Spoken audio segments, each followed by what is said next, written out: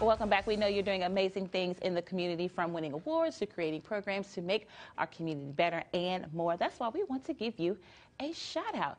Here's one of today's shout outs. Yesterday, myself, along with Kyle Kellums at KUAF, had the chance to MC the Arkansas Fundraising Professionals National Philanthropy Day event. Say that 5 times fast. Exactly. Several members from the community were there. Lots of honorees yesterday.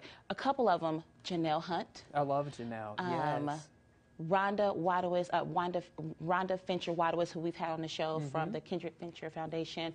Esther Silva Parker was honored. Evan Lee, who we've also had on the show, was honored. The United Way was honored. So those are just a few of the honorees, but everyone was there recognizing all the great work that the organizations here locally are doing.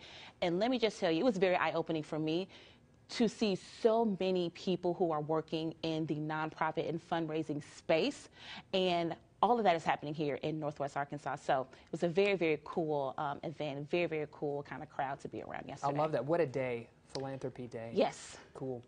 Nominations for our 2022 Remarkable Women are now open. We want to hear about the remarkable women in your life, so head to our website, knwa.com. Tell us about a woman who has made a positive impact on your life. Our nominations, they're open right now. They run through December the 17th, so get those nominations in.